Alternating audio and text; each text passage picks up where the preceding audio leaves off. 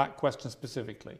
But in terms of what Hamas did on October the 7th, do you accept that was an act of terrorism? It's an interesting question because once again, really. It is. No, it's a very straightforward question. Because you're the person who would have called Nelson Mandela a terrorist while he was still in jail, and one person's terrorist is another person's freedom fighter. I wouldn't have called him that. For me to answer the question, yes, you would have. For me to answer the question, I have to be very professional, Piers. For me to sit on the outside in Romania with no personal involvement in Israel-Palestine, it's easy for me to say yes, it was an act of terror. However, if I was in Gaza, if I was in an open-air prison, if my family had been annihilated by bombs from the sky, if everybody I knew had suffered the loss of a loved one, if I had no chance of any kind of freedom or democracy or standard of life, would I believe it was an act of terror, or would I believe it's an act of resistance against oppression?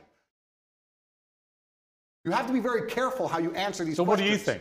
I think I understand what happens when you take people and put them in such an inhumane condition. For anybody to sit and say that you're going to take people and put them in absolutely inhumane conditions and give them no standard of life, and they're not allowed to ever fight back, or they are terrorists. But I can agree with you. Anyone who does that is an amateur. I can agree with you that the plight of the Palestinians for many decades has been absolutely shameful. So what did we think was going to happen, Piers? No, nothing justifies what happened on October the 7th. So what are they supposed to do? Nothing. So what are they supposed to do? That was an act of medieval barbaric terrorism. Nothing justifies it. Did they suffer acts of medieval? Did they suffer